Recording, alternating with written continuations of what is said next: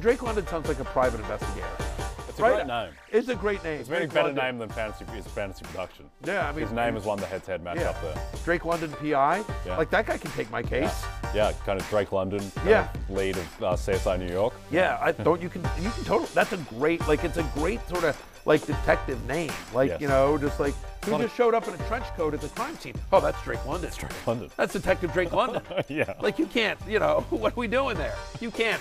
Oh God, I'm a criminal. Yeah. Uh-oh. Apparently They brought in Drake London. I'm screwed.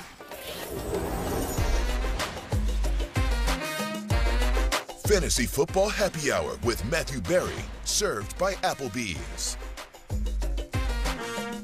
Happy Wednesday and welcome to the Fantasy Football Happy Hour. I'm Connor Rogers alongside Matthew Berry and Roto World's Lawrence Jackson, as he is always here every Wednesday with us. Boys, what's going on? How we feeling? I'm just curious. Do you check with RotoWorld? Does RotoWorld actually claim Lawrence Jackson? Absolutely. Like, are they like, yeah, hey, that's our Lawrence Jackson? He had a great video this morning. If RotoWorld's walking down the street, do you think they're like, you know, who's our guy? That guy? That's a good question. But or is it NBC's Lawrence But Jackson? at the very Could least, be NBC Sports Lawrence Jackson. I'm both. But Okay. I gotta represent for my partners at Roto World what it do family. All right, fair enough. Like, because I'm not RotoWorld's Matthew Berry. I'm just like, I'm the contractually obligated Matthew Berry. It's what they're You're just whatever the company needs you to be, Matthew I Berry. pretty much am. I'm like sort of the I'm the cousin that's forced to be invited to Thanksgiving. That's what I am. And then I am nobody's Connor Rogers. I just show up where I need to day by day. Yeah, exactly. Restricted free agent Connor Rogers. Restricted is a good way to put it. Right. Yes. RFA. Yes. All right, let's get into the Roto World headlines here because we have a lot to go through in the middle of the week. You know who would be good to figure out whether Roto World actually claims Lawrence Jackson? Detective Drake London.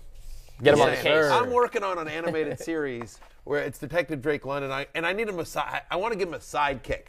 And what I'm thinking is I'm workshopping this. But it's like, you know how it's sort of like Scooby-Doo back in the day? They used to solve mysteries? Yeah. He has a talking falcon. Okay. And see where I'm going with this. You understand what I'm saying? So it's a bird, but it's a falcon, and the falcon sits on his shoulders and squawks like things, and like you don't think the falcon's paying attention, and so the criminals are doing stuff while Drake London's off, and then the falcon actually talks, but the only one can hear him is Drake London, and so the falcon be like, or whatever. Falcon voice. You gotta find a way. A little bit of a parrot / pirate. You gotta find a way to get this falcon with the peacocky and have them team up and do something. There you go. You gotta get that going right there. Murder mystery hour going on Saturday mornings on Peacock. And that sounds good. It's just Drake London always looking for a quarterback that could actually throw him the football. That's true. Factually correct. Because that's a hell of a mystery. Yes. Yes. And something else. A playbook that has a passing play in it. How about that? Something that else is that is a mystery right now is Jalen Hurts. Yeah. This is the mystery of the week, especially for those in the fantasy football playoffs. Eagles head coach Nick Sirianni has said that both him and Gardner Minshew are preparing to play in Week 16. So there's a lot of mystery here, guys. Hurts did not practice Tuesday. We know Gardner Minshew was at Coach Leach's memorial service as well. So there's not a lot of Mike Leach. So there's not a lot of practice to report on here. So this is going to carry on throughout the week. So number one, how do you handle a situation that is vital as this time of year in fantasy? It's certainly tough. I think if you had to place a bet on it, so to speak, or I think the expectation has to be that it's more likely than not that he does not play. I understand that there's that Hurts saying, quote, definitely a chance, taking it day by day. But as we talked about yesterday, and certainly he wants to get out there and the competitive spirit, but they have to be smart. Eagles only need one game. They only need one win the rest of the way to clinch the home field advantage throughout the NFC playoffs. Crazy. Which is, credit to everything the Eagles have accomplished this year. So they only need one game. And then, again, as we sort of talked about a little bit yesterday, if they beat the Saints, who they play in Week 17, if they beat the Saints, they own the Saints' first-round pick this year. And so if they beat the Saints, then that's good for the Eagles because it means the Saints will pick lower in the draft next year, a pick that the Eagles own. And so, again, not if he plays this week, obviously Hurts is going to play next week as well. But you could see them making the sort of calculation, let's give him a week. I know it's Dallas, whatever. by the way, there's a chance we play Dallas again in the finals and in the playoffs at some point. That's a good point. Right? So maybe we don't want them to get a look at Jalen Hurts and on the and don't figure out our game plan of how we would play them with Jalen Hurts, because remember the first time they played, Cooper Rush was the Cowboys quarterback. Right. We have yet to see Dak versus Jalen this year, and so I don't know. This is a story that you're tracking, but I think what you're doing is you're making sure you have another plan for Jalen Hurts. Whether it's Gardner Minshew or another guy as well. I'm lucky in that the biggest league that I have Jalen Hurts in is a keeper league, and so I have Joe Burrow. So I'm just whatever. I'm gonna roll with Joe Burrow.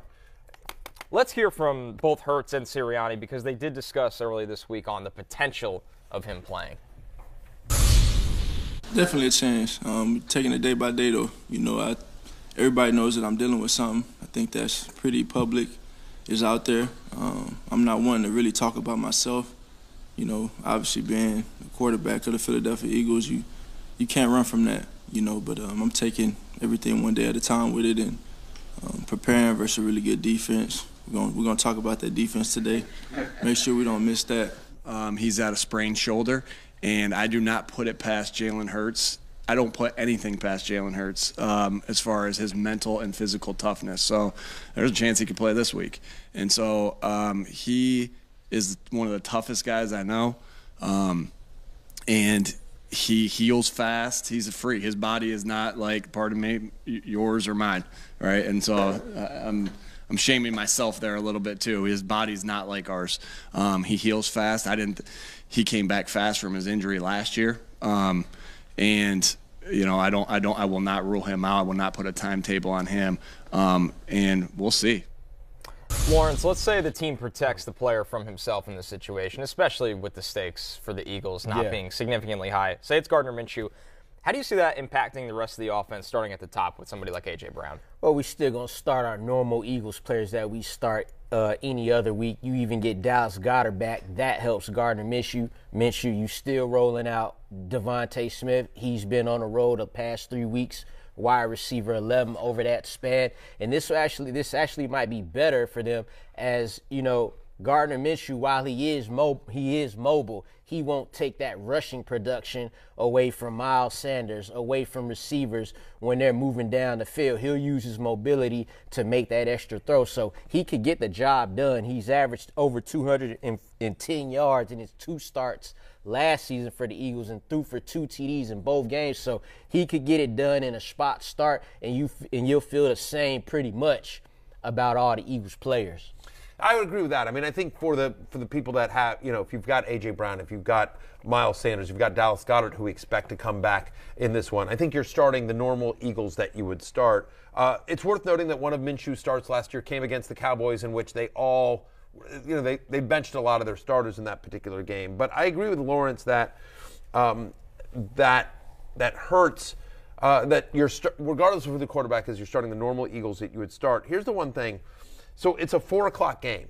So we may not know, and this may be some gamesmanship with their division rival, as opposed to, we'll see, we're going to test it out preseason. Yeah. I think we will have, this is such a big story, I think we will have a lot more information as we get closer, whether he practices, whether he, with the limited practice, whole thing. Game is in Dallas. Does he even travel? If they're not going to play, it depends. So we'll see. But it's worth noting, so it's a 4:05 game on Saturday. So you will have, here's some of the games that will come after the 4:05 game. You've got Vegas at Pittsburgh. Maybe Kenny Pickett's available in your league. You're going to have Green Bay at Miami. Probably won't. But Denver at Los Angeles. Potentially, it looks like it's going to be Russell Wilson there. But, maybe Baker Mayfield's out there. Maybe Russell Wilson's out there. Tampa Bay at Arizona. So potentially Trace McSorley. Looks like, and then as breaking news that just happened just before we came on air, which is that the expectation here is the Colts are moving away from Matt Ryan and going to Nick Foles for Monday night's game against the Chargers. So Nick Foles likely out there in your league as well. Yep. So there's a couple of guys you could pivot to if we don't have the knowledge. But I think the best case scenario is we sort of roll through those guys. Also worth noting, by the way, Washington is at San Francisco. So the chance Taylor Heineke and Brock Purdy is available in your league. That's a 4 o'clock game. You'll know if Hurts is active before the Commanders and Niners kicks off. Feels like to me, as I sort of read through those names, that my best chance is hopefully you just get Gardner Minshew. And if you don't have Jalen Hurts, because you want those weapons with it. Right, exactly. I think Minshew, even against Dallas is a bottom 10 pass defense over the last 2 weeks. I don't think it's always going to be pretty. Yeah. But I think that Minshew is the best option of guys available if you're going to pivot. It just sort of depends on what the other options are. Because, again, like I said, in my keeper league, I have Burrow as well, and it's a one-quarterback league. So I'll just roll with Burrow. I'm not going to take the chance. Let's pivot to one of those options because you brought up Kenny Pickett, and Steelers head coach Mike Tomlin has said Pickett, he's cleared concussion protocol. He's going to start Week 16. Barry, where do you have Pickett ranked this week if he is one of those guys that, listen, you're desperate and you have to go that route? Yeah, and by desperate, that means there are 20 quarterbacks that are not available to you because I'm at QB 21. Yeah. Kenny Pickett has a great matchup. I mean, let's be clear. I mean, the Raiders are not good defensively. They're not good against opposing quarterbacks. They give up the 4th highest completion percentage, the 5th most fantasy points per game to opposing quarterbacks. This is a good matchup for Kenny Pickett to get back in the lineup. Having said that, he's got one game. Kenny Pickett's got one game this year with more than 14 fantasy points. And so does that come against a Raiders team that, had an emotional win last week? The crazy walk-up victory. Raiders still somehow magically alive. Game is in Pittsburgh, which is positive. So you got a West Coast team traveling east on a short week for a 1 o'clock game. Fairly desperate. Like if we were doing beer goggles, three beers and a shot to start Kenny Pickett is where I would be. I'd want to be pretty Kenny Pickett, let's roll. I'd want to be, glug. More super flex Kenny Pickett rather than your one quarter. Yeah, it feels that way. Yeah, a little bit. If anything, it should be good for Pat Freiermuth, right? Who? Zero targets from Trubisky. Yeah, Week 15, good. So I think good for Freiermuth. Good for the. Kenny Pickett has obviously had an up and down year. He's better than Mason Rudolph. He's better than Mitch Trubisky for this offense. So for the Steelers players you care about, Deontay Johnson, Pat Freiermuth, Najee Harris, then I think this is a positive. Yeah, nowhere to go but up. Nowhere to go but up for Pat Freiermuth, who was also banged up last week as well. Yeah. All right, another potentially big injury-related news is the Bears activated Khalil Herbert, who was dealing with a hip injury from the injured reserve. So he's designated to return.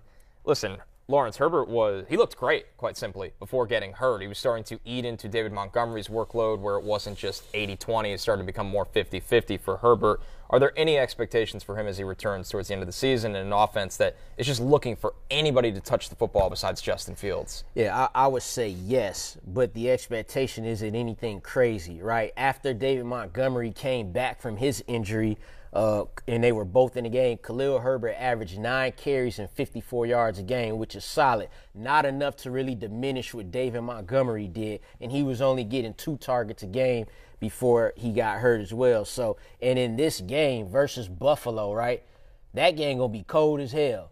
You're going to see a whole lot of running from both the quarterbacks, both the running backs on both teams. So this could actually end up being decent for everybody, and it's just going to be like, hey, whoever want to break that long touchdown run, have at it.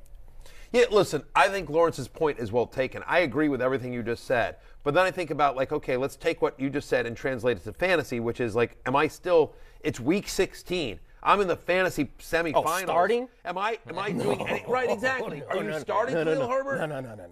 No. Not unless something happens to David Montgomery between now and then. To your point, Bills give up the 12th fewest fantasy points to opposing running backs, and it's his first game back. And so what is that? We think he gets. I think if I had to pencil something in, I'd say somewhere between 35 and 40% of the running back snaps in this game. He's 1B to Montgomery's 1A, right? Sure. It's not a full-time share, but it's more than just a backup role for Herbert. But I don't mind grabbing him and seeing how this plays out, because after Buffalo, they're at the Lions and they're at the Vikings. Now, Lions have played better run defense so far, but because of the mobility of Justin Fields, and the fact that they didn't have Chase Claypool. Like they got Byron Pringle is getting targets on this team, and so you would expect. I agree with Lawrence that they would go run heavy. Game is in Detroit under the Dome, and then at Minnesota. So they have after this week's game, which is at home against the Bills, they have 2 domed games. But the Vikings are a bad run defense in Week 18 if you play there too. Against them. And while the Lions have played better run defense, they're not impenetrable. Sure. And so. Is there a chance that if we see sparks from Khalil Herbert this week, that he becomes flex-worthy against the Lions? There's a chance. So I don't mind picking him up. Again, by the way, there's always a chance that Montgomery gets hurt as well. All right, an interesting stash for now is Khalil Herbert. We are going to take our first break. When we're back, though, fellas, keep it open or close it out. The most interesting sit-start names of the week on a loaded slate. Yeah, no question about that. We will come back in a moment. But I just want to take one moment, if you don't mind, Connor, before we go to break, and just take a moment to acknowledge that this morning, just before we came on air, the world lost an NFL legend, Franco Harris, of course, best known for the immaculate reception, but somebody who wasn't just a legendary player on the field, but also off the field. The tales of his kindness and generosity are, I'm at a loss for words, and I apologize here. Just many, many tales of his greatness as not just a football player, but as a person. And so all of us here at the show express our sincere condolences and much love to the Harris family, to the Pittsburgh Steelers, their organization, all of their fans, and Franco's many fans worldwide. I don't think it affects anything. I mean, he didn't come in running a 4.4 when we got him. So, we have our stuff tailored around him and what he can do. He's mobile enough to move in the pocket, whether it's 1 step or 2 or 3 steps to the left or right, and make plays. And, we got to protect him better, and then we got to get open, and we got to get rid of the ball as well. That was Bucs coach Todd Bowles telling it like it is on Tom Brady's wheels. And this is time for Keep It Open or Close It Out. If you're new to this, which I don't think many of you are, it's basically because we're in a bar. We're in a bar. We're in a bar. Get it, keep it open, bar. Or close it out. keep them in the lineup, right? or close it out. Or close it out, much like you would with a bar tab. Yes. Get me out of it's like here. you're 10:30, 11 o'clock at night, and you're like, "What? How you feeling?" You're like, "Nah, close it out. I gotta get home." Damn, you're that old. I'm about to say, that's early, dog. 11. That's early, dog. Listen, I want to be clear about this. Did his face drop when you said that? No. Look, let's be real here, right? Keep it real. I'm a married man with 5 kids. All right. Yeah, and 5, you got me. No. Married man, 5 kids, semi-recognizable, like I'm on TV. Like all you need is one guy with a cell phone being like, "Oh, that's the fantasy guy that screwed me in week 3 with his love-hate article." Right? Nothing good happens. Yeah, you're right. My mom always said nothing good happens after midnight. But when you were married with 5 kids and semi-recognizable, nothing good honestly happens after 8. After I should any never time. go out. Yeah, You know what I mean? I agree. If you had somebody had 3 beers, they're probably throwing kicker questions. No, in your face. This is a random story. I'm going to go off the. But These are the best. I was. I had been at ESPN maybe a year, right? And so no one really know who I was, but I was occasionally you'd see me on SportsCenter or something like that. And so I'm at a bar, and I'm, by the way, I'm a single man at this point. My wife and I met at ESPN, but I'm a single man at this point, and I'm at a bar, and I'm with a couple of people from work. There's 5 or 6 of us, and we're all at a table like this. And at the table, in all seriousness, so take a wide shot here, so if we can. So at the table is me, and sitting where Connor here is in the middle is a woman, and next to the woman is her boyfriend, sitting where Lawrence is. So the 3 of us are, right, we're having this conversation, and we're having a conversation like this, and we've got beers and everything like this. And someone took a photo of the 3 of us, cropped out the boyfriend, and sent it to a blog. And so there was this article in a blog, and I'm not going to give reference to the blog, but there was an article blog that oh, here's Matthew Berry hitting on some woman, and they took that picture. And it's just that. Make no mistake, when I was a single man, I certainly would express interest in other single women. Speak to women. Right. I would speak to women when I was out in a social setting where it was appropriate to do so. But in this particular case, literally just talking with a couple that I was friends with, but because of the way the way they shot it, and then the blog post is all about me, apparently hitting on this woman, which is not at all. And I was just that was a big lesson for me as apparently I'm now in the public eye and I need to figure out, I need to now be aware of at all times what I'm doing. Even in a harmless situation, the most harmless situation. And again, at that point, I'm on ESPN.com in small video segments, and I'm not even. Fantasy Football Now exists only on ESPN.com. Whatever. I don't think I even had a Twitter following at that point. Look, I'm gonna stop flexing. I go to bed at 9 o'clock too. I ain't tripping. I'll be right. asleep. So I will occasionally, but exactly. 10:30, 11. Anyway, the question is 10:30, 11. Should I close this out or keep this going and just right? And so that's the premise of the. That's the premise of this particular segment. There you go. God bless. Keep it open, end up on a dating blog. For those of you that are right, exactly. Close it out, get to bed by 8 p.m. So we're going to start that with a man that could potentially be back on the dating life. Tom Brady is our first person up here. He definitely is. Yeah, I mean, come on, it's Tom Brady now. Brady. Yeah. Tom Brady traveling to play the Arizona Cardinals. Juicy matchup. By the way, I like all the women throwing their hat in the ring. And I don't blame them. You can't have no shame when it's Tom Brady. Tom Brady. You better shoot Nobody's that gonna shot, make fun girl. of you. Shoot or I don't shoot. care how fine you is. Shoot your shot with Tom Brady. Shoot your shot. Listen, I might throw my hat in the ring. Listen, he's very handsome. Make no mistake. Honey, I'm sorry, but TB12 is giving me a call up to the big leagues. And yes, I'm keeping it open on Tom Brady. You had me at Arizona, okay? Well, there's only one team in the NFL that's given up more touchdown passes than the Arizona Cardinals. Obviously, a disappointing loss for the Buccaneers last week, guys. But what was impressive to me is, yes, he had the turnovers. The turnovers were tough. But I don't expect that to happen against Arizona. The Bengals defense much better than the Cardinals. And more importantly, the offense looked competent. The offense looked oh, yes, that's Tom Brady. That's the Buccaneers. Look at Chris Godwin doing Chris Godwin things. Look at Mike Evans. Oh, my goodness. Russell Gage. Russell Gage showing up with 2 touchdowns. Yeah. They have Julio back, by the way. Tristan Wirfs is practicing today. So the offensive line getting healthier as well. So, I'm keeping it open. They're 6-point favorites in this game. Brady has at least 2 touchdown passes in 4 of the last 5. Top 10 play for me this week. Yeah, QB10. Borderline, QB10. Yeah, QB10 for Barry. Yep. Lawrence, are you keeping this one open as well? Yeah, that's solid. I'm going to keep it open. It's been ugly for the Bucs. It's been ugly, but we ain't going to get cute. Like you said, going against Arizona, this is not Joe Burrow on the other side. You know what I'm saying? Denver Broncos just beat this team with Brett Rippon. Arizona Cardinals, 7th worst against quarterbacks in fantasy. Don't even think twice about it. Yeah, they're 6.5. By the way, the line's moved up to 6.5. So the betting public is on Arizona. Yeah. All right, Line open at 6, moved to 6.5. Another one, the matchup is not as friendly. Dak Prescott versus the Eagles, who we don't know who's going to start a quarterback for the Eagles in this one, but we do know Dak is back for the Cowboys. And listen, under 15 fantasy points in 3 of his last 4 games here, guys. Any concern over Dak? Is it time to call it after happy hour on this one?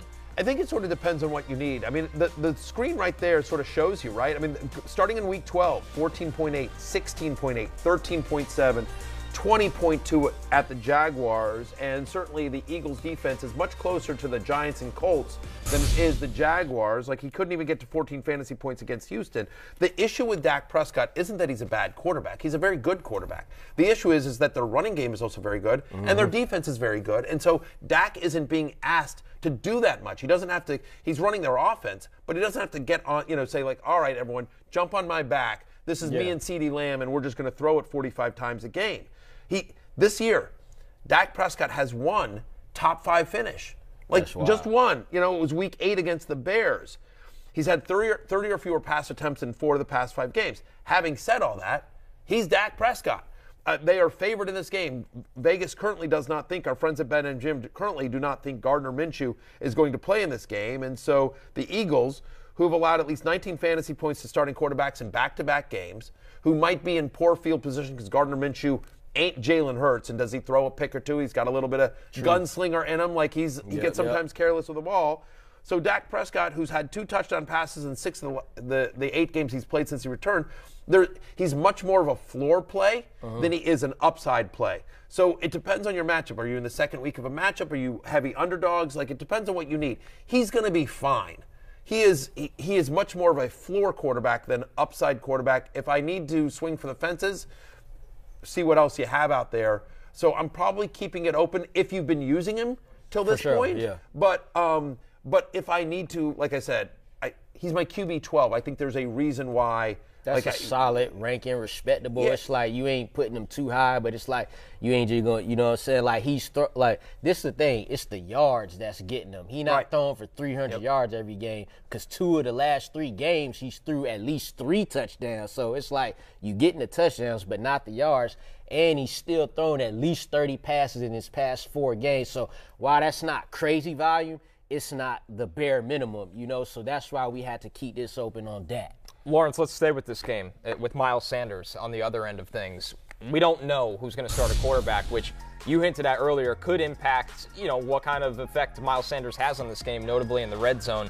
Where are you at with him after? He's exceeded expectations this year in fantasy, but he's cooled off the last couple of weeks. Yeah, and as you can see on the screen there, it's up and down, up and down. I will add, though, a lot of his rushing success is due to the threat of Jalen Hurts running the ball. He'll get more opportunities without Jalen, so it's like 50-50 there, And, first off, just in case y'all didn't see, he don't care about y'all tickets or y'all fantasy points or whatever. He don't care, but we still going to start him. We going to keep it open, right? Travis Etienne got back going. He was kind of on the downside. He got back right versus Dallas. The week before that, Dameon Pierce had a good game against Dallas. So I want to keep this open on Miles Sanders and see what he do. Here's what I want to do. I want to see whether or not Jalen Hurts or Gardner Minshew is starting in this particular game. Because if Gardner Minshew is starting, I agree with Lawrence here. I'm keeping it open, right? Last year, the second most fantasy points he had in a game last season was with Gardner Minshew as the starting quarterback. When Gardner Minshew started in Week 13 last year, he had 27 touches. That was a season high for him last year. And by the way, one of the issues for Miles Sanders is he keeps getting vultured at the goal line by Jalen Hurts. So if Jalen Hurts isn't there, he's got a much better chance of getting into the end zone against Dallas. However, if Jalen Hurts starts, then I think I'm closing it out. In games this year in which Miles Sanders does not score a touchdown, he's got double-digit touchdowns on the season, but in games in which he doesn't get into the end zone, he's averaging 6.4 fantasy points per game.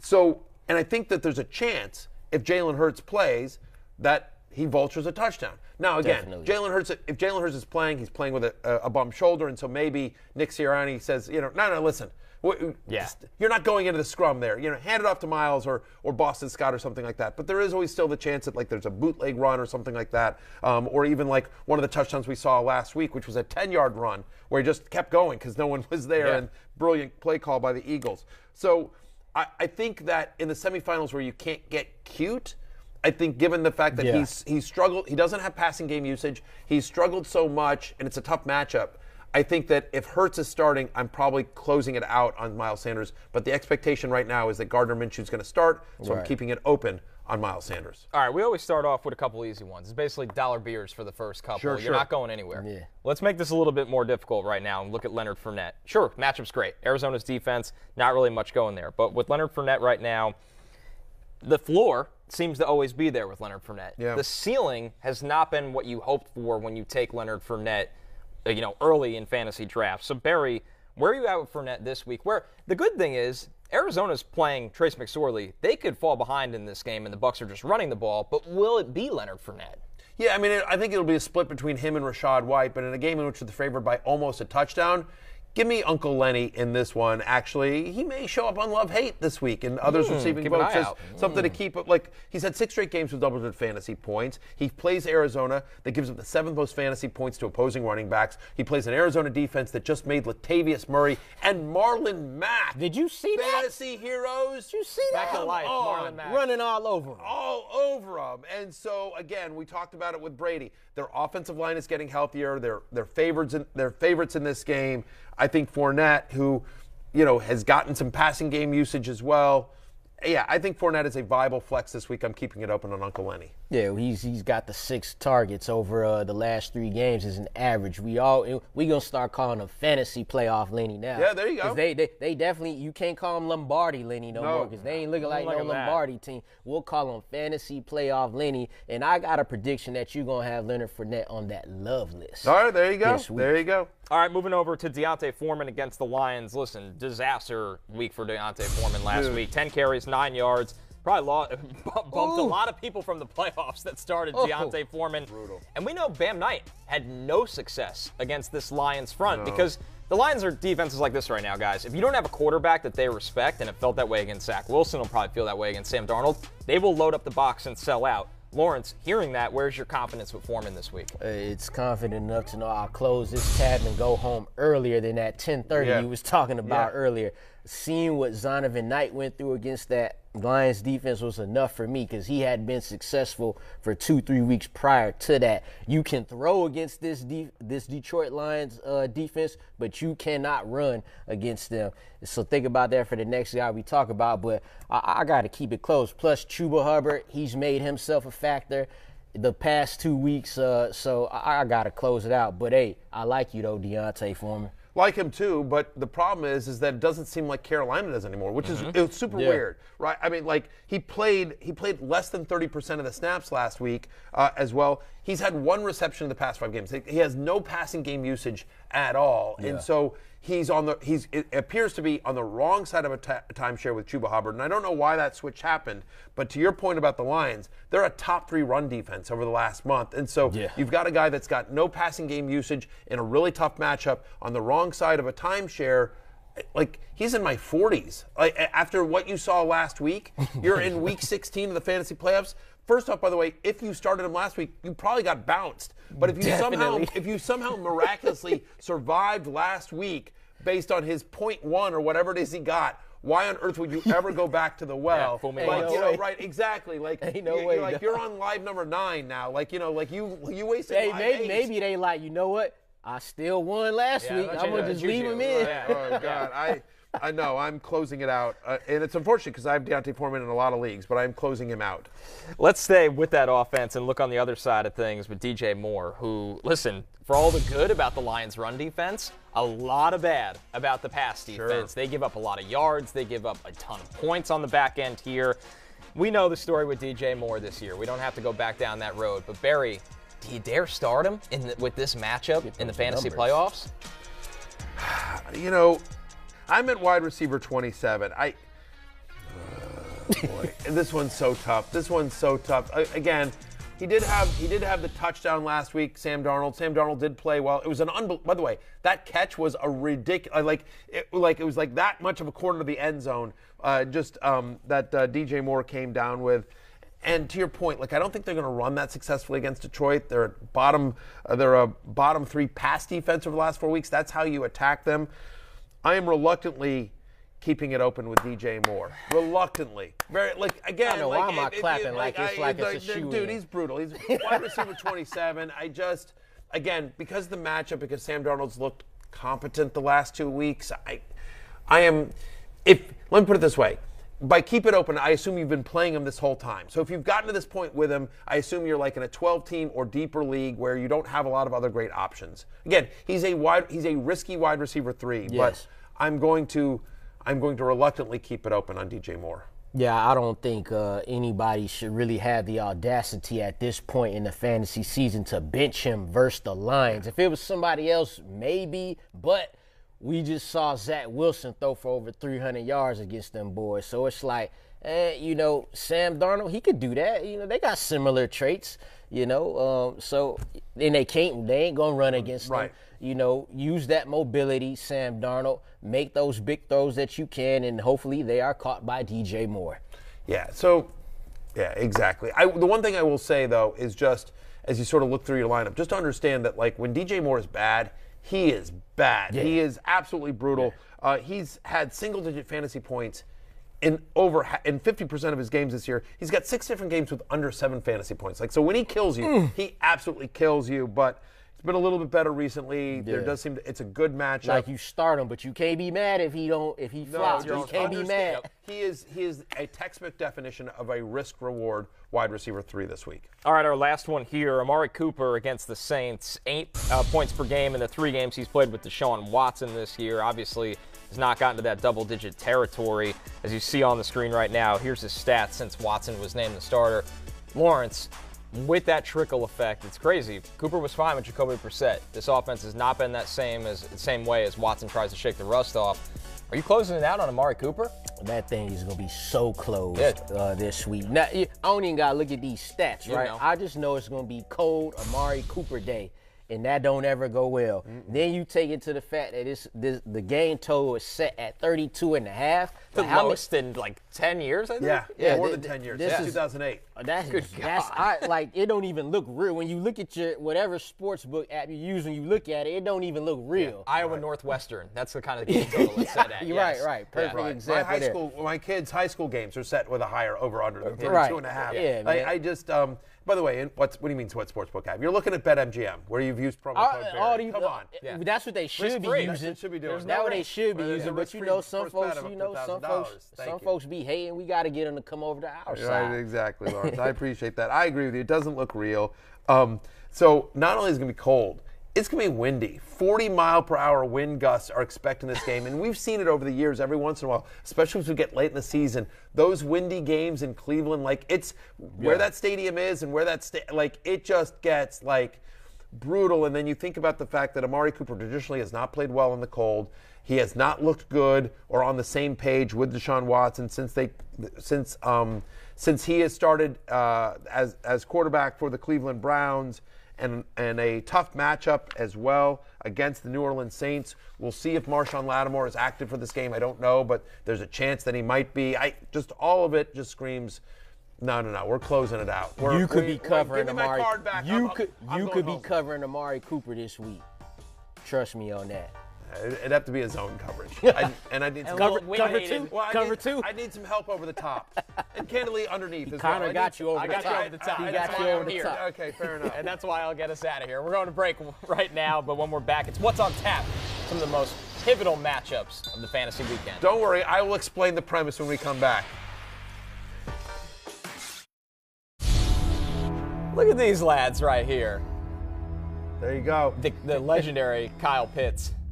Video. Exactly. Me and Lawrence got our WWE on to try to get Kyle Pitts getting going.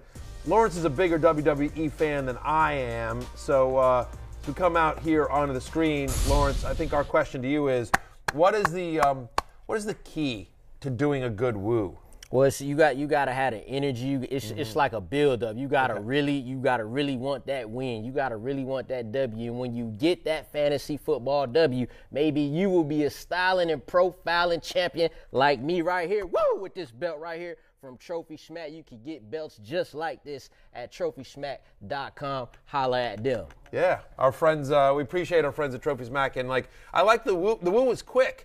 So sometimes it's quick, because when Ric Flair said, he'd be like, I'm riding in the limousine 15 miles long, and when girls see me, they say, woo! Sometimes he right back into it. And go right back into talking. So it's like sometimes it's a long one, but when he's talking about the girls, it's a quick one. All right, fair enough. Understood. There's a lot of different uses for the woo. Woo! Man, woo! This. Is that no? We'll workshop that. Right, exactly. That's like that. That's like a New Year's, like Happy New Year, woo! That's the one you just did. This thing is 6 pounds of chromed out, customizable metal. For your own swag, be sure to head to TrophySmack.com and use their easy-to-use design tool that allows anyone to create the most epic and unique hardware ever. That is from Trophy Smack. A big thank you to them for hooking up our hardware for the Happy Hour Show League. What's on tap? All right, Barry. Yeah, well, so again, we're in a bar. That's what I keep hearing. Right, and so at a bar, just like we do, it's a working bar. We've got taps up there. By the way, Happy Hanukkah to all that celebrate here. It's last night was the third night of Hanukkah. But anyway, so what's on tap is sort of first off, that's something you might ask to a bartender. Hey, what's on tap here? What do you have on tap? And they point at the chalk list like you're an idiot. Right, exactly. Yeah, they get really annoyed at that question. Yeah, exactly. It says, see the sign that says what's on tap, that's what's on tap here. But then also, it can have kind of a double meaning, like what's coming up. And so we're using this as a double entendre, if you will, because we're in a bar. That's the premise of the segment here. What's on tap? What's upcoming for the weekend in fantasy football? Again, because we are in a bar. Indeed. And there you go. With that, we will start at the Bills. Because I don't think people understand. I think you got to break it down for them so they can, Well, I did say some of the most pivotal matchups. Sure. In fantasy. There's that as well. Yeah. Yeah. And these are very fantasy relevant. The Bills are 9.5-point favorites traveling to Chicago. A massive line here. The over-under set at 40.5. I think the big question with this game, guys, is trust. And with the Bills, we often ask, do you trust Motor Singletary? No. Do you trust a Gabe Davis? It's an outright no. I know Gabe Davis is somebody you say you're either starting him every week or you're just out entirely. I think you're out entirely. So it again sort of depends. He's my wide receiver 32, so I'm outside the top 30. I'm as a high-end wide receiver 4. In games in which he doesn't score a touchdown, he's averaging under 7 fantasy points per game.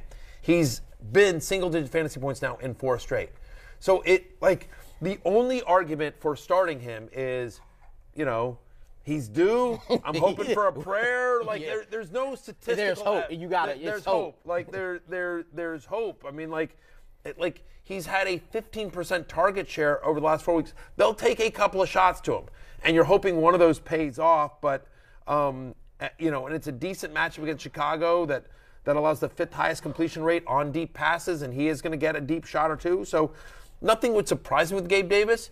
If he has 30 points, I would believe it. If he has another 7.5-point game, I would believe it as well. I just sort of feel like if you're in the playoffs, you've done so either without Gabe Davis or despite Gabe Davis. Right. And for me, I'm probably looking elsewhere. I also want no part of Devin Singletary, right? I mean, again, he's had under 55 rushing yards in 3 out of 4. He's played under 50% of the snaps in 2 of the last 3. They're using James Cook. Again, it's still a pass-first offense, but and Nyheim Hines all of a sudden is showing up occasionally. It feels like a 3-headed monster, and you're hoping that he falls in the end zone for a touchdown, which could happen, but he's a low-end flex for me. He's running back 29. I would say, I feel the way you feel about him, but I would say with Devin Singletary and Gabe Davis here, looking at the over-under, looking at the spread, I have definitely more hope for Devin Singletary. They get there around that goal line. If Josh Allen don't take it in, usually the next guy in line is Devin Singletary. So, we ain't throwing the pom-poms for either of these dudes, but I feel a little better about Singletary than Gabe Davis. Lawrence, when you say throwing the pom-poms, is that where – when you grew up, when T.O. did the little thing. I was going to say, isn't it shake the pom-poms? Yeah, the pom-poms is what angry cheerleaders are at your games? I meant to say shake the pom, because I was thinking about T.O. when he took the pom-poms. Right, okay. Yeah, so no pom-poms for any player, no pom-poms for neither one of these dudes. Yeah, I got it. It's like, what cheerleaders are throwing them out onto the field? Cheerleaders be mad as hell at my high school. We stunk. Were you guys bad? Yeah. Staying in this game, Lawrence, Justin Fields. I mean, are we at the point where he's just matchup proof? Because the line tells you the Bills are going to blow out the Bears in this game. That's the expectations. But does that even matter in terms of Fields sitting or starting? Because I think everyone's just playing him at this point. Yeah, who you starting over Justin Fields? Let's be real. I don't care about no good matchups. Justin Fields is one of them dudes when it comes to – and when did we figure this out? 8 weeks ago? 9 weeks ago? This is not even really worth even speaking on. You are starting him at the Bills. I don't care about the weather. He playing Chicago too. So, yeah, man, this is a quarterback you need right now. 8 straight games with 18 or more fantasy points. He is matchup proof. He's my quarterback 4 this week. The game's in Chicago as well. Bills, by the way, have been good, but they haven't been great. I mean, they've given up at least 230 passing yards in 3 of the last 4, so it's not like teams aren't moving the ball at least a little bit against them, obviously. Tua had a usable game against them last week. Could run against them, too. You can absolutely run against them. On Yeah, come on. Yeah. You're starting, don't get cute. You're starting Justin Fields. You're also starting David Montgomery. Yes, sir. I know that Herbert's back, but I have him as a top 15 play this week. He's gotten at least 15 touches in 4 straight games. And, the fact of the matter is that I still think in Herbert's first game, he gets 60% of the snaps against them. Look, I think you're lowering expectations, but you're still starting.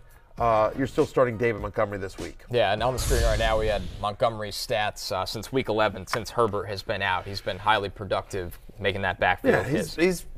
He's been good. I mean, that's the other thing is there's some passing game usage as well for him. He caught a touchdown pass last week as well. I feel like he'll have more passing game usage than Herbert in this one, in a game in which they're almost 10-point underdogs. Yeah, more low-end RB2, higher flex than he is, locked-in starter that has been previously, but I'm starting David Montgomery this week. Let's move over to the Commanders traveling to play the 49ers. The 49ers are 7-point favorites. The over-under is set at 39.5. The Heineke Brock Purdy show. Not something we expect to say before the season started. So what's the line? 39.5. 39.5. But I'm just saying that Niners are favored by 7? 7. Yep. It's favored by a touchdown. So that means that John Hussey and his crew are not working this game. Because it'd be more, honestly, if they had to face that crew again. Look, I've said this before. I've said this all week, and I want to give my credit. I want to give a shout-out to John Hussey and his crew. Like, they beat the Commanders, fair and square. Like, you know what? Commanders gave it their best shot, but ultimately, the refs did a great job. They closed it out. They did what the Eagles couldn't do a month ago. Exactly. They committed where they needed to. And, listen, the refs are now the 6th seed in the NFC East. I'm sorry, in the NFC playoffs. They're the 6th seed. Yeah. Lawrence, we know how good this Niners defense is. I will never get over that game. I know. If you've noticed that. I know. I was here Monday. We did 30 minutes on it to open the show. It is now Wednesday. We've found our way back. Not over it. I'm still not over it. I'll be back Friday. We'll find our way. The Commanders could win the Super Bowl this year, and I will still bitch about this next year. I'm just warning you guys. Because you could have had that extra win. It could have been. It's that egregious. I had Brian Robinson going in the league. I needed the touchdown. It's the Robinson touchdown. The Robinson touchdown as well. I had Curtis Samuel, believe it or not, going in a super deep league. Could have, anyway. I will never get over it. This Niners defense, Lawrence, does that give you any concern for, it's crazy to talk about concern for Terry McLaurin, but even somebody like Brian Robinson, just because they've been so effective pretty much week in and week out? Yeah, I ain't gonna lie. I'd be pretty nervous about, it's dudes you can't sit right now, especially Terry McLaurin. Yeah, you're not sitting him. But you gotta temper the expectations. Like, this defense is, I watch him every week, and I'm like, who's going to break through and, play some offense against – it's the Chiefs, the last ones that did it way back when. They put up 44 on them. They haven't allowed a running back to reach 60 yards all season. 60 yards. That ain't a lot. Yeah. So it's going to be tough for your crew, Matthew. It's going to be very tough for them, which is why it was so important that they beat the Giants and at least get, good calls, and they weren't able to. Here's what I'll say. I agree with you. You're starting Terry McLaurin. The target share is too much. The talent is too much.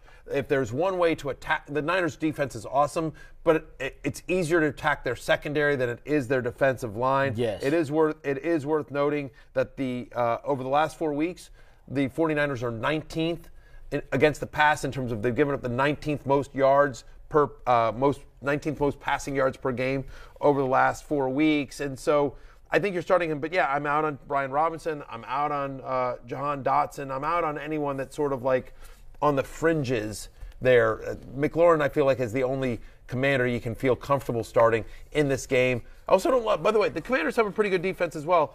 Like, if you've been rolling with Brock Purdy, okay. You're starting McCaffrey, of course. You're starting Kittle, of course, because he's a tight end. But don't think I'm trusting Brandon Ayuk in this one as well. It's been a rough go. 2 back-to-back bad games on Brandon Ayuk, who's had under 3 receptions in 2 of the 3 games that Brock Purdy has been under center.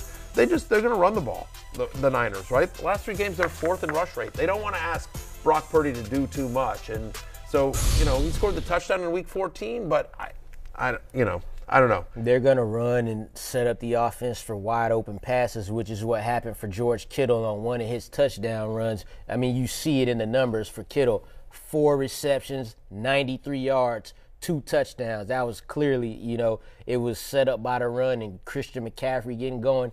It's an all-hands-on-deck type of offense right there with Christian McCaffrey leading the way. So Brandon Ayuk could go out there and get 7 receptions for 90, but he's been getting 2 and 3 because it's just what the offense calls for. Yeah, it's a rookie quarterback that the comfort is with throwing to the running backs and the tight end. Yeah, and he's doing his job. And that's what Shanahan is going to scheme up for him. Moving over to the AFC, the Bengals, 3.5-point favorites, traveling to Foxborough to take on the Patriots. The highest over-under out of the 3 games we're discussing here at 41.5. I'm sure that is heavily due to the Cincinnati Bengals offense. Listen, the bottom line is the Patriots still have a good defense here, guys. We can laugh at them as much as we did last week for how the game ended, but is there any concern for the Bengals offense due to the matchup? No. across the board, right? Obviously not just Burrow and Chase and Higgins, but even down to Boyd and the running backs. Boyd, there's concern, right? I mean, Boyd has had under 50 receiving yards in 5 of the last 6 healthy games that he's played. He paid off with a touchdown last week. I don't know that you can expect that against the Patriots. So, but I mean, like for Higgins and Chase and Burrow and Joe Mixon, I think you're starting him. My only concern with Mixon is, he's more of an RB2 than the RB1 he was drafted at, because Samaje Perine has carved out a legitimate role in this offense, and rightfully so. So since he returned from injury, Joe Mixon is playing under 65% of the snaps. Now, Perine's not getting enough work that you would care about Perine, but he is getting enough work that you have to lower expectations for Mixon. That said, I don't think you can bench him. I don't know that you have better options here. And on the other side of the ball, the only Patriots relevant player here, fantasy-wise, is Ramondre Stevenson. We'll see if Damian Harris comes back as well. They were both limited. They're both listed as limited during Tuesday's practice, Harris and Stevenson. But Ramondre has had at least 16 touches in every healthy game since week 3. He's had over 70 yards in every single one of those games. Over 20 fantasy points in 2 of the past 3. He is a man among men out there. Ramondre Stevenson, what we talked about in the preseason. Gotta be the best bargain. Right. He was on a preseason love list. I was like, this guy should not be drafted after Damian Harris. He is one that has made me look smart in a call that has worked out. I don't know how, after what he did last week, even if Damian Harris is active, how you're benching Ramondre Stevenson. He's a top 10 play for me this week, regardless of the health status of Damian Harris. Yes, when we come back, we will Sunday Night 7. We'll talk Sunday. Well, and Sports something interesting predictor. too. Something. Oh, man, that's good. Last call. Let's get into some of these SN7 predictions. Lawrence, let's start with you. We're looking at Mike Evans receiving yards. What range are you rocking with for Evans? He got over 80 yards for the first time since week 8 or 9. So, I'm going to go 65 to 79 here for Mike Evans. Try to get back on track a little bit versus the Cardinals. All right, Barry, we're looking over to you. You have DeAndre Hopkins receiving yards. Obviously, another broad range here going all the way up to over 115. What do you like on this board for Hopkins? Yeah, you know what? I think for me, give me the 80 to 89 range as well. He's had 79.5 receiving yards per game over the last 4 games. Trace McSorley under center potentially here. Patriots give up the 11th fewest receiving yards to opposing wide receivers, but I think volume gets them there. So I'm going to say the 80 to 89 range for DeAndre Hopkins on Sunday night. All right, I have Tom Brady here, guys. Tom Brady passing yards. This number has not been as high consistently as we had hoped for coming into the season. I'll go right in the middle here, 260 to 279 against Brady. I think we'll come out firing. I think they'll be run heavy in the second half. And let's close with a fun one here from our friends at BetMGM, essentially looking at the worst division in football. I don't even think a team should be in the playoffs from this division at this point. The NFC South. Agreed. The Bucs are set at minus 350 to win the South. Their schedule in the last 3, nothing crazy at all. How confident are you in them actually closing the deal here with the Falcons, the Panthers, the Saints? Been a rough year for this division. I mean, true, but Carolina and Atlanta have both played, better than you'd expect defense. And so what's crazy to me is that I think they should still be the favorite. Yeah. They still have Tom Brady. But minus 350 when they're only a game up and they have to play Carolina and Atlanta. They have to, both games are a game out, by the way. Panthers, by the way, Detroit at Tampa Bay at New Orleans. They're plus 400. I mean, I don't know, man. Like, to me, Carolina is kind of interesting. They're playing well. Yeah, it's like we could feel like the Bucs are going to win the division, but not take that bet at minus 350. Like, I'm not using my hard-earned NBC or RotoWart dollars making this bet. I'd rather take it on teams like the Panthers who have beat them, or the Falcons who have played close to them, and just take the plus money on that. Yeah, if I'm betting on that, that's where I'm going. Before we get out of here, our honorable Matthew Berry spoke to, I want to make sure I get this right, English Lansing? Landing. English Landing. English Landing Elementary in Kansas City. Barry spoke to a young class that they like fantasy football. Apparently. Yeah, they have a little club, and they asked me, the third through fifth grade, 9 to 11-year-olds, they asked me to come speak to the class. I was honored. So it happened. Great kids. Well, they were honored. They wrote Barry some really nice cards that he has not seen. I handpicked some of them out. The first one, thank you, for calling us. I'm very thankful for what you had in your mind. I did not know a lot of fantasy football, but because of you, I know a lot more now. To Matthew Berry, thank you for your time. From Gus. P.S. I'm first in the league. I'm 9-0. I have Patrick Mahomes. Let's go, Gus. We got a Super Bowl prediction. Okay. The Super Bowl prediction is, thank you for the call. We are so happy you could talk. We are very happy he could talk as well. I believe that the Bengals versus the Eagles, and honestly, the Bengals would destroy the Eagles. Ooh, okay. The last one, thank you. And this one says, go Bills with the Chiefs crossed out. Wow. In Kansas City. They live in Kansas City. Love you, kids.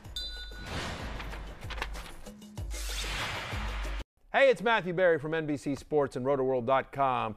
Just want to thank you so much for watching what you just watched, or at least being too lazy to click out of it after the autoplay just kept it going. So either way, thank you so much for just letting it scroll by your screen. And now I'd like to ask you respectfully, okay, please subscribe to the NFL on NBC YouTube channel for the latest NFL news, fantasy headlines from RotoWorld, and betting analysis from NBC Sports Edge.